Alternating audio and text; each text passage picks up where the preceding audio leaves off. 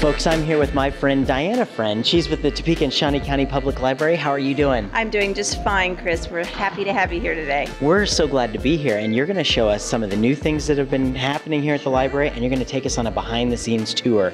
We're really excited. Let's get going, all right? Let's start out with the children's library. Okay, let's go this way. All right, cool. This is the new installation that just happened this month in October, where we have built what we call Learnscapes, where we can have interactive things that children will find and experience from the time that they are beginning readers until they become readers that are learning. It's got a pretty awesome opening here, yes, so does. Let's go in and check it out. Yes, we have one of the biggest copies of Charlotte's Web you'll ever see. Sure do. When you come in, of course, the first thing that you notice are the beautiful murals, and they start in our south corner with the beginning reader, which is nursery rhymes, fantasy, and interactive. Kids like to play on things. Sure. So the car and the boat, the kids aren't very good on reading on the shelf, so we put our board books in there where they can pick out the ones they like. Very cool. Jump right in. We have some wonderful things that happen here. We have a little reading bench where a child and their caregiver can sit down, enjoy a book, they can play. What it does is it connects reading with the actual written word and activities that we're doing here. The school bus is an interactive where it actually has things about transportation on here and school-related things. And like I said, these were just installed this month, but it's pretty awesome. We also have an actual simulated school with learning programs on all of these computers there. This is also a gathering place for families. So we have parenting tips on this wall. We have now grown into learning about your environment. So a lot of the kids will never go to a beach, but we're giving them a beach experience right here at the library. And we have a big octopus surrounding our saltwater aquarium. It's a very warm, it's bright, it's inviting, it just really magical little places for the kids to be able to dive into reading. And the wonderful thing is it's a place where families can come and hang out. In the Lingo Story Room over here, you'll see right now that they are having an after-school program. So tell us a little bit about the after-school programs. Well, when you come in after school, number one, we have a homework center. So from 4 until 8 o'clock every evening, we have coaches available that can help you with your homework. We work in cooperation with most of the schools in this area, and that has been going on for almost a decade now, and it's really wonderful to watch these kids grow up and succeed in school and actually come back and tell the coaches how they're doing even after they get out of school. You have a huge dinosaur right here. Yes, and since we couldn't get all of the T-Rex in here, we decided that we would get the most important part, his bottom. We have a birdhouse that was built by our facility staff. Gives a little guide on what you might see feeding at our bird feeder. We have our own little solar system here created by Doug Schieffer with Albo Glass.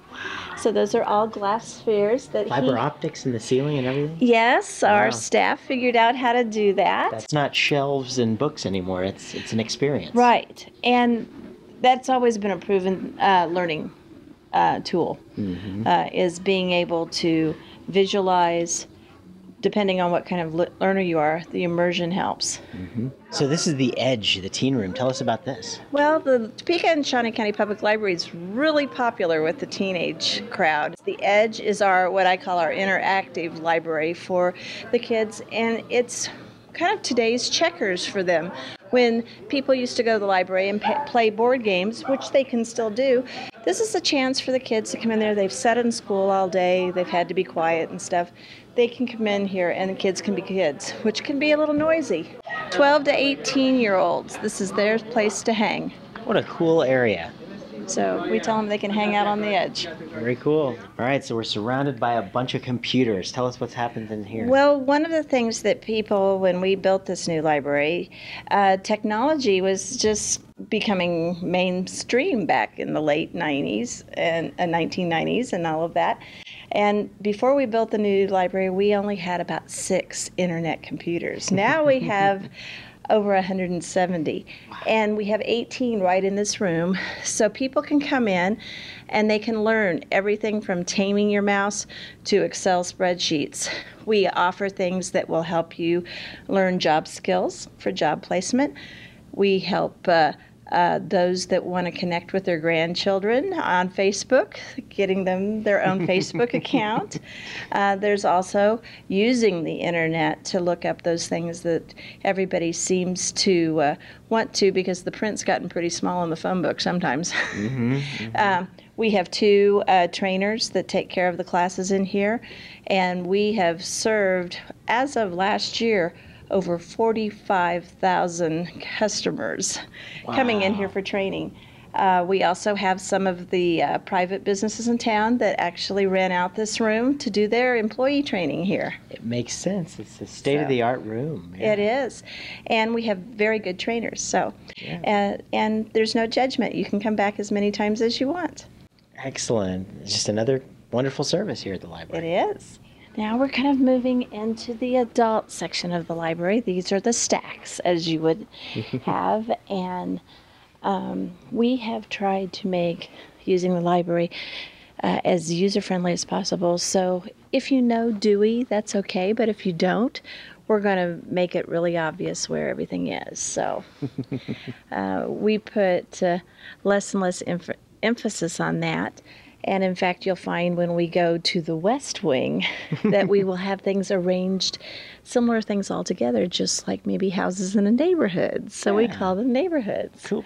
Very cool. We also try to do a lot of shelf out, so we can maybe tease you to pick up something up as you walk down and improve your browsing of saying, I've never really heard of this. And I'm going to the birdhouse.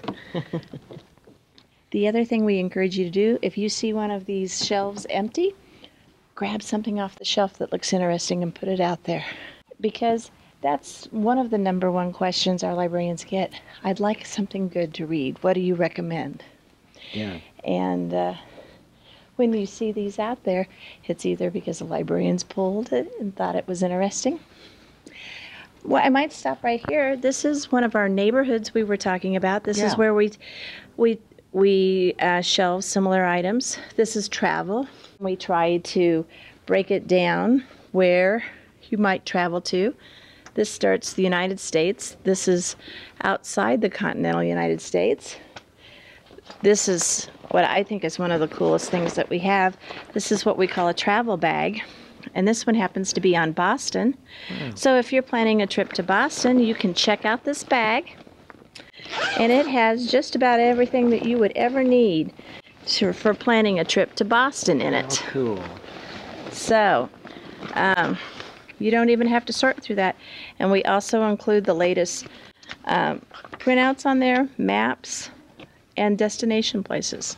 What a great idea. Oh, it is an excellent idea. I've used it several times when I've traveled my vacation. And if you send us the pictures, we'll post it on our Flickr site. How cool. We also, if you happen to do some work with nonprofits, we can help you with funding. We have resources for that. We are actually the only designated nonprofit funding center in the state of Kansas. So kind of proud of this. We're walking through our reference room right now. And as you can see, references change from books on the shelf to people coming in and using their laptops here. Absolutely. Yeah. But they're coming in here because we have great Wi-Fi. Excellent. And it's a place where you can gather together.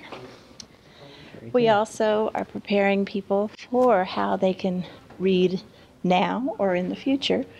And a lot of people come in, they're going, what device do I need in an e-reader? So we have displays for that. One of our most popular neighborhoods is our health information neighborhood because you can learn about your gallbladder, but you can also check out an exercise kit. So if you wanted to try out some Tai Chi or Pilates, yoga, or you can find the latest diet book. We also have a blood pressure machine and digital scales. Wow. It's an interactive library experience. It is. And once again, it's responding to the community need. We work with both of the hospitals and several of the physician's office to make sure that we have the correct information. You'll also see we have lawn and garden. Yeah. And we have a home for home improvement, cooking, collectibles, just about those top 10 lists that you find of things people like to do. We have prepared for that. You'll even find here we can help you get married. We have a wedding neighborhood. And unfortunately, we have a divorce neighborhood in the works. Depends on your situation, yes. I guess, right? Well, like we said, we have the information you need to make your life awesome. So yeah, this is a lot of filing. I mean, how does this happen? I want to see this process. Okay. Well, we have one of the things that the library has to offer besides all of the books that is customer service. Mm-hmm. So these shelves don't get filled by themselves. Yeah. And since we have 450,000 items here, we have a somewhat sophisticated system of getting them back on the shelf. I've always wondered about that. I mean, you check the books out. How do they get? No, here we go. We'll go to the underground and find out how it really We're going works. into the staff-only area. Shh, don't tell anybody. So here we are underneath what most people think are the library. You can tell because there's pipes and stuff down there, and you can see just miles and miles of cord for the digital library that runs through all this. But we are entering into what we call our circulation workroom, and this is how it works. That little chute upstairs. Yeah. This is where it goes after you drop your book into the book return. Is that the same with the parking lot? That's the one that's coming in from the parking lot right there. How cool. And so the book comes down, it's scanning the barcode, and then it's adjusting the book. What it's doing is telling people where it belongs. As you'll see, each one of the carts has bookmobile, adult DVDs, children's DVDs. Makes it very easy to shelve on the carts, ready to come back upstairs. It's automated completely. I never would have known this existed down here. Well, everything that we do, there are adjustments that go with this. And but we were one of the first libraries when the new library opened in 2002 to have this system. And now it's kind of a standard. But you can see everything from a DVD to the books. They're moving down there and they're dropping into the appropriate bin. It allowed the circulation staff to actually spend more time doing customer service and working, answering questions that way instead of, and books are heavy. Yeah. So it's a marvelous system. You'll see this whole area would be filled with carts, but when we start shelving, it empties out pretty fast. We're really lucky that we can usually get something back on the shelf within 24 hours. Wow. That's another thing, from a lay person out there thinking how fast you have to get it when people are waiting for something as well. Definitely. Yeah. Because there are people that they are anxious to see that next installment on that book, or the X-Files are coming out with I think a movie or something. So you got to catch up with the shows. So. Mm-hmm. Our library's got so many wonderful things. I thank you so much for taking us on this tour You're welcome. and showing us all about the place. It is. I just recommend, this isn't just for you. Any person can come in and say, hey, I'd like to see how they check in books. And they'll call me or someone else, and we'll come down and we'll be happy to show you around. It's your library. It's pretty cool stuff, folks. You need to come down here. Of course, you know where the library is on 10th Street, but check out tscpl.org. We're going to say it many times during the show here to make sure folks get those library cards, right? Right. Yeah. And getting a library card is easy. All you have to do is fill out a form. Takes about 3 minutes.